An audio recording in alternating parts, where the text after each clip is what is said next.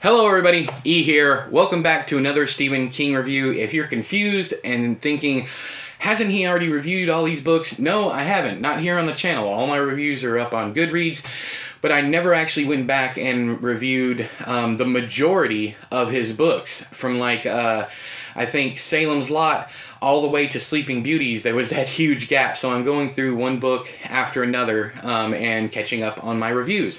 Today, we are talking about Tommyknockers.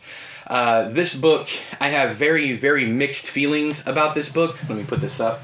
It's too much of a chunker to keep on my lap because I'm too chunky. The belly gets in the way. Anyways, so Tommyknockers is about Bobby, who goes out into the Bobby is a woman who goes out into the woods with her dog. She's out on a walk. She trips over an object in the dirt, and she starts to dig it out and uncover an alien spacecraft. And then everybody in her small town, the small fictional town of Haven, which is used just as much as Derry and Castle Rock in the Stephen King universe, everybody in Haven starts acting very, very strangely. This book is absolutely fantastic for the first 2/3, and then it just goes completely off the rails. In fact, I think about the time I start disliking it is the time when we start going outside of Haven, and then I just don't care about any of that. And then, of course, you have vagina tentacles. Yes, this book has vagina tentacles. It should be a plus, but in the book, it's just so absolutely bonkers, batshit crazy. And everything about that time is when it starts to go off the rails.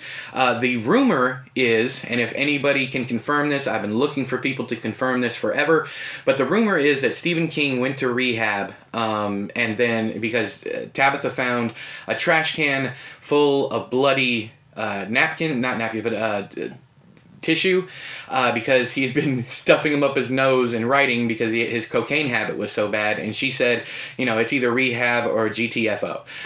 So he goes to rehab, he comes back, and he finishes this book. But he wrote like the first 2/3, and then the other. I don't know. That's the rumor. With Stephen King rumors, it's very hard to tell which ones are true and which ones are false. We know he went to rehab. We know he had a cocaine and drinking problem. We know all these things, but we don't know the if that really happened. If Tabby actually did that and gave him the ultimatum. But it seems you can tell, to me anyways, where the book shifts, where the book changes. Much of the same thing happens in Dreamcatcher, and of course he wrote Dreamcatcher while recovering from getting ran over by a van. This one, there's some certain scenes in here, I talk about how iconic Stephen King is. There's certain scenes in here that I think are iconic as well as, you know, just any, even though I don't like the last third of the book. In this one, the scenes with all the magician stuff was fantastic. It's fascinating to read that section. The little boy making his brother disappear and then not being able to find him. I thought that was very rad. All the people doing, you know, weird inventions that in no way, shape, or form should they work, and they do work. There's quite a bit of fascinating content when we're just in Haven, and it isn't until we get out of Haven that the book loses steam. The final part of the book, the denouement, if you would, I'm a big fan of that. But there's a whole chunk of this book where I get so tired of reading it, and I just want to put it down. To this day, whenever I reread it, I've read it, I believe, 5 times. Listened to the audiobook once, so 5 total. So 4 reads and then 1 audiobook. Every time I get to it now, like the last 2 times I've read it, I have skipped over all of that stuff after you leave Haven, and I jump back in for the final sequences with a guard and all that stuff.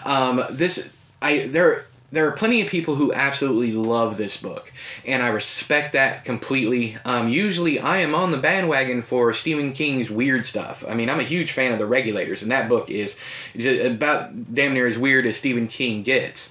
But in this one, it felt the tonal quality, the tonal shift is what bothers me. I feel the same way about Christine. I've already reviewed that one. My review's up on the channel. But there's a tonal shift, and I don't jive with the book after that tonal shift. But those are my thoughts on the Tommyknockers. If you have read the Tommyknockers, let me know whether or not you loved it, whether or not you hated it, whether or not you felt meh about it. But if you felt any of those ways, tell me down there in the doobly-doo in detail why you felt like that so that we can have a discussion. But until next time, I have been E, you have been you. This has been another Stephen King book review. I'll talk to you guys later. Bye-bye!